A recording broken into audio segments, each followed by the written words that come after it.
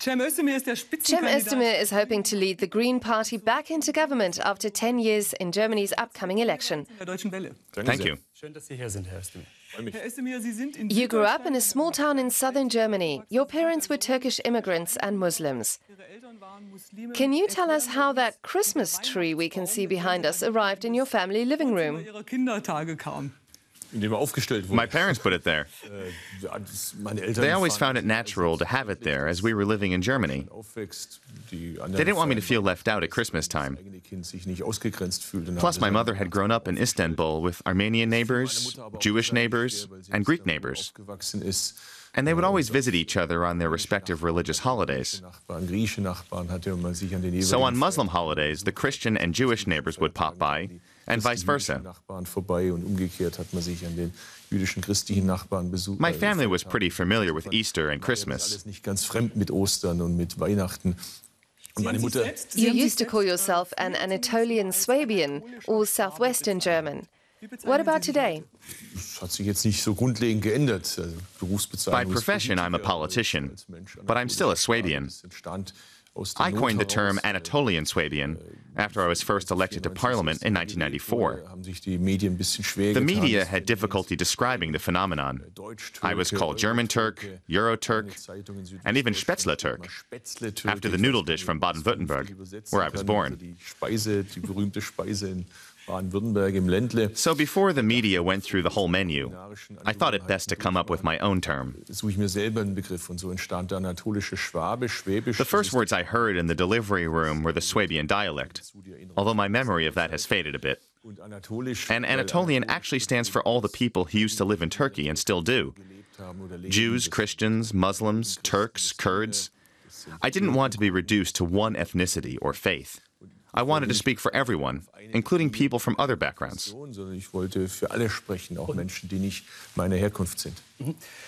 But there was a moment in elementary school where you felt you were different. In terms of school grades, definitely. Up until 4th grade, I always got a 5, one of the lowest grades. They wanted me to repeat 1st grade. It was standard practice in West Germany back then for pupils to go to secondary school after 4th grade. I remember sitting in the back row with the only other child with immigrant parents, a Portuguese boy. And the teacher asked what kind of school we'd like to go to after 4th grade. A regular secondary school or grammar school?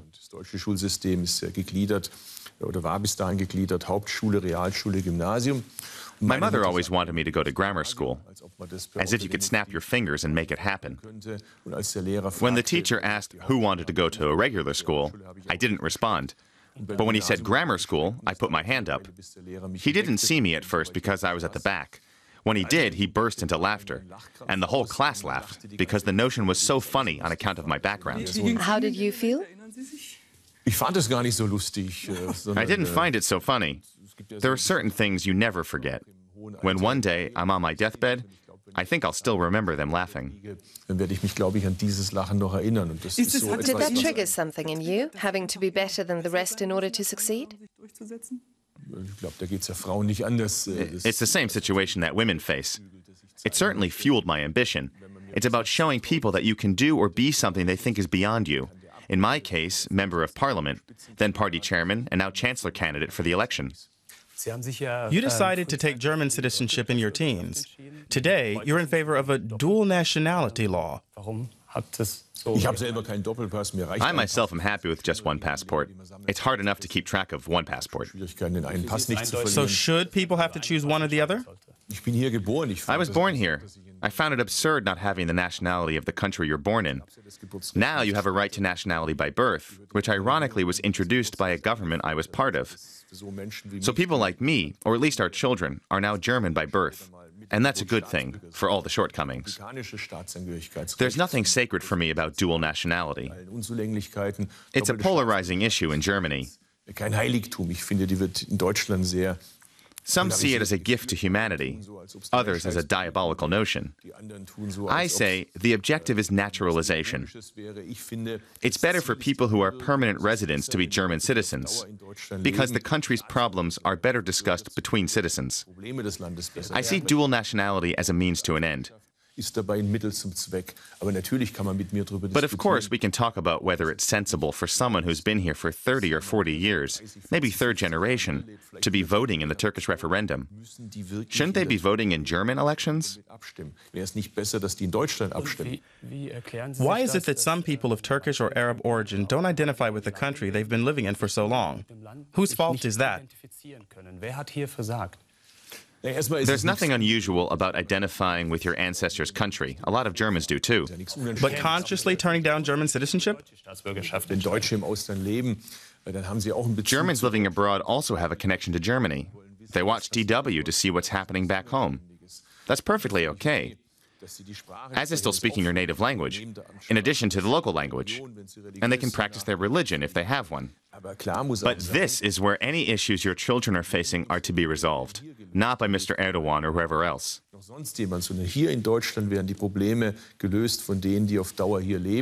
In more concrete terms? Whose fault is it? In my opinion, the citizenship legislation should have come earlier. It took too long for us to admit that we are a country of immigration. Of course, there are consequences, but we can't be naive. There are other countries that also consciously don't want their citizens here to integrate, like Turkey. It applies to Mr. Putin, too, who wants German Russians here to point their antenna towards Moscow. Talking of Turkey, human rights activist Peter Steudtner has just been arrested there. You posted this on Twitter. The German government's policy on Turkey is a shambles. What would you do differently if you were in power? Hindsight is always 20/20. But for me, it was a big mistake for Chancellor Merkel to continue the same policy on Turkey as the preceding Social Democrat Green government. The EU was negotiating Turkey's accession. But that was a very different Turkey, a forward-looking Turkey that gave Christians more rights and discussed the Kurdish question. And even the awkward question of Armenia was the subject of relatively relaxed debate in the Turkish parliament. Women's rights were advanced. It was at a time when Turkey was on the right path when Merkel was pressured by her own party into saying a privileged partnership instead of membership. Is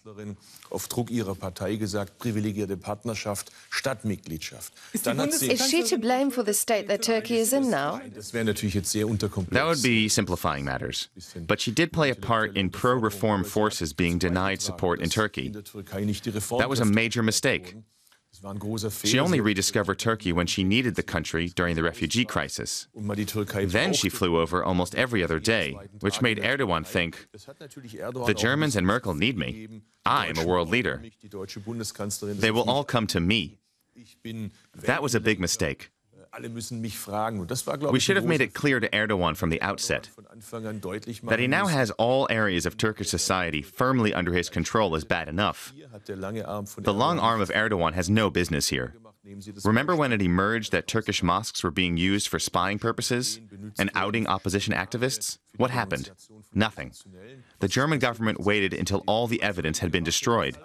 That wouldn't have happened on my watch. If you were in a position to make those decisions, what would you do differently on the partnership with Turkey? I'd leave the accession talks where they are, on ice, right at the back of the freezer. And if Turkey does introduce the death sentence, as it is announced, then they'll stop completely. Then they'll break off completely. And Turkey will have to leave the Council of Europe. Then there's Turkey's barring our lawmakers from the NATO mission at Konya Air Base. German parliamentarians have the right to visit their army wherever they are stationed. If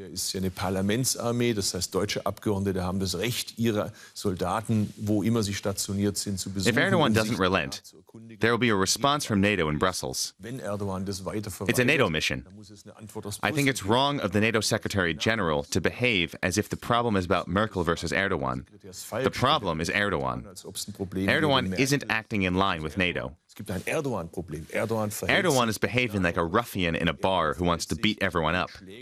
NATO has rules. NATO has shared values. If Erdogan has an issue with those values, then he should say so. And NATO will have to end the Konya mission. Would that mean rethinking our NATO partnership with Turkey? The response has to be by NATO, not us on our own. But the Secretary General is shirking his responsibilities. We in Germany have to say clearly that we will not tolerate Erdogan trying to get Turkish community organizations under his control via the front organizations he's invested so much money in here. Right now, as we speak, committees are being changed in one mosque after another in Germany, and the people in favor of integration pushed out. The people who can speak German, who talk to their Christian pastors, their Jewish rabbis, and their German neighbors, they're being replaced by people who take their orders from Ankara. We should make a clear statement about this. I think Frau Merkel is too soft in this respect.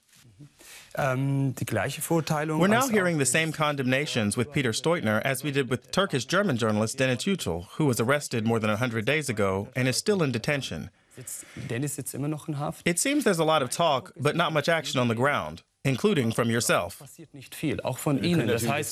We can't send troops to Turkey to liberate them. How about a demonstration? The Greens taking to the streets and saying, no way. We don't want to become a member of Turkey. Turkey wants to become a member of the EU. But what action can be taken? The Turkish economy is in serious trouble and is deeply unsettled by Erdogan's isolationist policy. German tourist numbers have dropped. Turkey is begging for economic aid from Germany. So I would say, I fail to see how Turkey qualifies for aid. I would tell German companies that Turkey is not a dependable location for investment. There's no rule of law. Anyone can be arrested arbitrarily. We would turn the thumbscrews so that Erdogan feels them.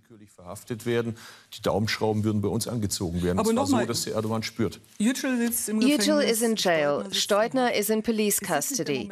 Isn't it now time to say, instead of putting the EU accession talks on the back shelf, we need to break them off? I fear we will be seeing that all too soon. But one mistake we have to avoid is overlooking the 50% plus of people in Turkey who are against Erdogan, as seen in the referendum. If it had been fair, he would have lost. Erdogan wouldn't win a fair election anymore. He'd lose it. He lost the penultimate parliamentary election, which was arguably the last semi-fair one. That taught him to prevent elections being freely held. Opponents who he can't defeat are locked away, such as the HDP's Selahattin Demirtas. They are denied access to the media. Imagine an election here in Germany under those conditions. Frau Merkel on all stations 24/7. With 5 minutes for the rest. Özdemir's in jail, and Martin Schulz gets beaten up. That's what's happening in Turkey. So what concrete steps would you suggest? Let's be honest. Our potential influence in Turkey is now limited. We did have options during the EU accession talks, and I think Frau Merkel made a mistake by relinquishing that instrument. There are rewards for reforms, and for the opposite, potentially sanctions. But Merkel punished Erdogan when he did something right, and rewarded him when he did something wrong. But it's too late to change that now. The G20 summit. Looking forwards, it's bad enough that we're doing little or nothing on Turkey. But now Erdogan wants to establish Turkey in Germany. And I have to say quite clearly, that is not right. And I can prevent it. How? I'd say mosques here shouldn't get any more money from Turkey in future. And consequently, Germany has to make the commitment and offer Turkish communities here financial assistance to cut the umbilical cord. For instance, I can say that I reject any attempt to set up a parallel state here. A lot of opposition activists come to me and say, I'm not safe in Germany. Look at the attempt to infiltrate the security services. I think we should make it crystal clear that we won't stand for that here. In this respect, Germany is a bit naive. That sounds like a hard line. To explain things for our international audience, if you are to be in the next government, it would be as a junior coalition partner. I fear so. That's the way it looks. Traditionally, the junior coalition partner takes the post of foreign minister, and that post would surely have its appeal for you. Let me put that out there. Our Our Swabian modesty says, first we have to win an election, and then, once you've conducted successful negotiations, you look at who will get which post. And of course, it's the people who led the party into the election who have a big say in matters, or indeed the final say. But first we have to win the election. Wichtiges Wort mitzusprechen haben, mich zu sagen, das entscheiden. Aber das kommt dann ganz zum Schluss. Erstmal müssen wir die Wahl gewinnen. Okay, but we'd still like to talk about a few of your other positions for the benefit of our international audience. Venezuela is a big story right now. We cover it daily here on DW. Do you feel that the German government should be more involved in this conflict?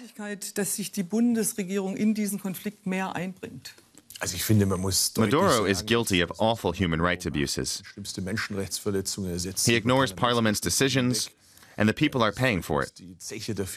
This is not a poor country. It's one of the richest countries in the world. But instead of investing in infrastructure and modernizing the oil industry, Hugo Chavez bought elections with gifts. What I find most appalling is that our own left party still justifies Chavez with their left-wing romanticism. When I was younger, I was interested in the opposition in El Salvador. I was for the Sandinistas, but I was 15.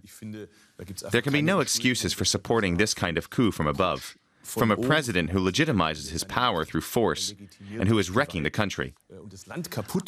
I want to see clear criticism here, and typically I'm hearing very little on the issue from my left-wing friends in other South American countries. Ich höre sehr wenig von meinen Freunden von der Linken in anderen südamerikanischen Ländern, das deutlich anzusprechen. Man kann doch Menschen. What would you say? We have to move on. What would you say on the issue of Russia? It's similar. There are a lot of people whose criticism of human rights issues is defined by whether or not it's the Americans at fault. You have to be against human rights violations regardless of who commits them, whether the culprits have American support or a link to Russia. The same applies to Venezuela. And there are some on the left who define their version of human rights by saying, when supposed left-wingers lock people away and murder them, it's not as bad as when the gringos are doing it. That has nothing to do with my party's stance. We don't have any pet dictators. When Putin occupies part of Ukraine, he should be sharply criticized. And here I support Merkel. She was right to get Europe to impose sanctions on Russia. Should there be more sanctions? If Russia moves in the right direction, it should be rewarded. If Russia makes the wrong move, there must be different consequences. And currently? Russia has admitted to Russian troops having occupied the Crimea. We're currently seeing an escalation in the eastern Ukraine. That's why I see no reason to lift sanctions. On the contrary, I think the sanctions should be tightened. Russia is now hinting at the presence of Russian troops there too. There are reports of forced labor. I see no reason to reward Russia for that. Returning to Germany, what I wanted to know while preparing for the interview was what the Greens and yourself are fighting for today. The same things I joined the party for. That was November 1981, when I was 15. Back then, we were the only party addressing the environment and sustainability, and we've achieved a lot. Germany is the only country to commit to phasing out nuclear power. We convinced the mainstream parties to join our effort. But the CO2 emissions have not fallen in the last 8 years. Germany is the world's biggest producer of lignite. There's still a lot of work to do. Frau Merkel signed the Paris Climate Accord, and for me that means the Greens are also committed to it. So I feel it is our duty to make Germany the world's leader in climate protection.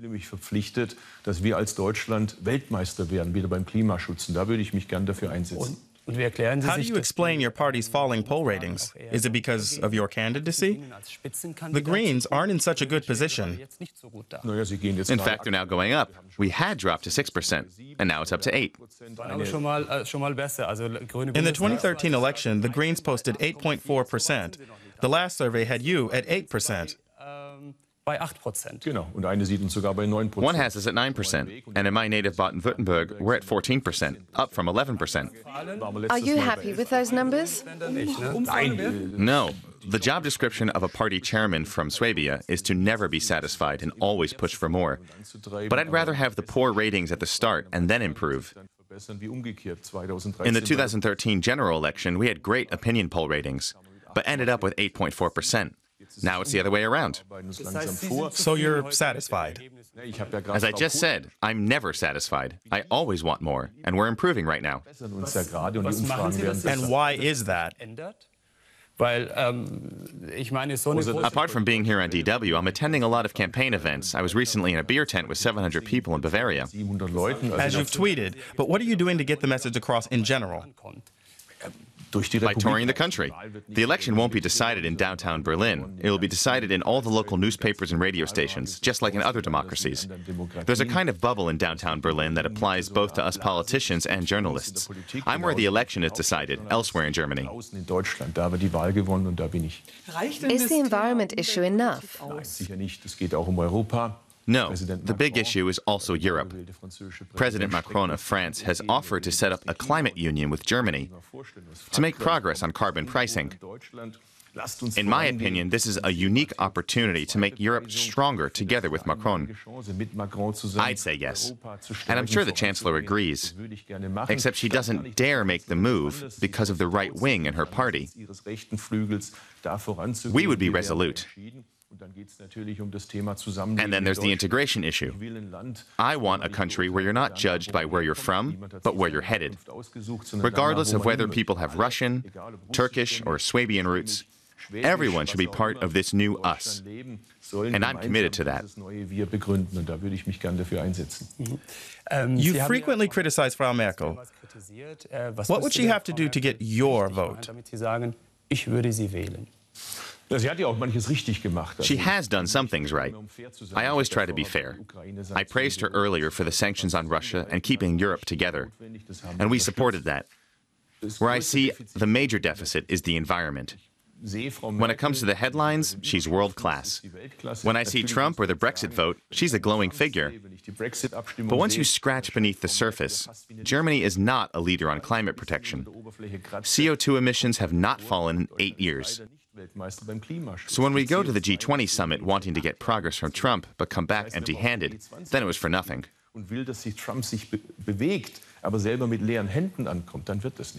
Germany can do better. We have a great medium-sized sector and research infrastructure. We have a lot of startups making good money from environmental innovations. We need a government that rediscovers its faith in Germany's strength as a business location, and that environmental and economic interests are one and the same. And that's what my party stands for. Herr Özdemir, a while ago you did a photo shoot for Ghana magazine with classic German motifs. You can see it in the photo behind us. What in your eyes is still German today? The photo shoot had all these stereotypes. The crossword, the bathrobe. You can't see the white socks. For me, Germany is firstly a country that enjoys great respect in the world, even if the Made in Germany brand has now gotten a few scratches. Also, Berlin's ongoing new airport saga. Or close to home for you, Stuttgart? The railway station there is an embarrassing issue. The diesel emission scandal, too. I'm annoyed about the impact in health terms, but also because so many consumers bought a car in good faith only to find what was promised was a lie. Germany, 3 sentences. What is German? Germany is a fantastic country with a strong democracy. We did a great job with the refugees, which many other countries are envious of. Sure, there are problems, but we have everything we need to solve them. Do you have a typical German quality? Look at Bad Urach, where I was born. Mainly Protestant, but the neighboring town is Catholic. And right there you have different traits. There's no such thing as the Germans or the Turks. There is no uniform Protestant or Catholic or Muslim. We're all different, which is great. 3 concrete adjectives. Then we're back to stereotypes. German workmanship, German engineering, diligence, and order. If I'm talking to my friends of Turkish origin, I say, don't combine Turkish efficiency with German hospitality. It should be the other way around. One final question. Imagine having to spend a month on a desert island, and you have to take someone along in order to survive. You have to pick. One of your rivals for Chancellor. Did I hear that right? I have to pick one? One of them?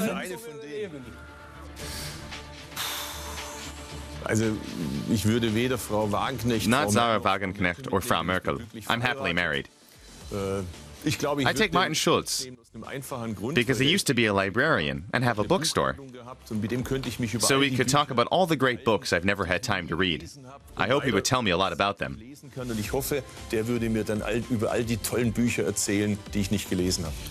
The Social Democrats Martin Schulz with Cem Özdemir on a desert island. And I'll report when we get back. Thank you very much for talking to us. Ich danke. Genau.